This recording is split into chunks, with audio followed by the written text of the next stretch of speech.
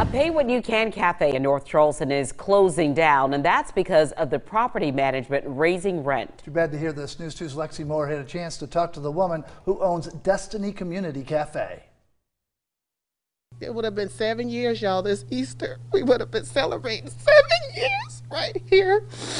Destiny Community Cafe, built off philosophy, prepping and serving the low country community thousands of meals. But now the cafe closing their doors and packing boxes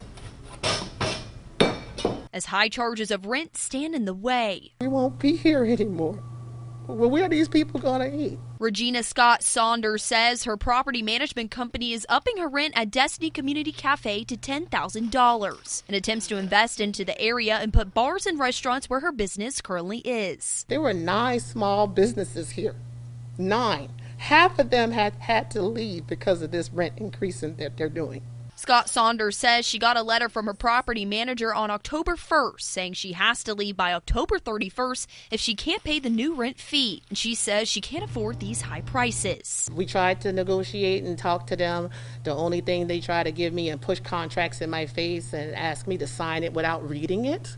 As Scott Saunders packs up years of hard work and service, she says the way she is getting through this difficult time is looking forward in starting a food truck. Keep hope, lift my head up and say goodbye, but say hello to, a good future. And now we'll remember the impact the cafe has left in thousands of lives. I told people, they don't realize, we don't get to tell folks a lot. We had folks that would come here that was in suicidal states.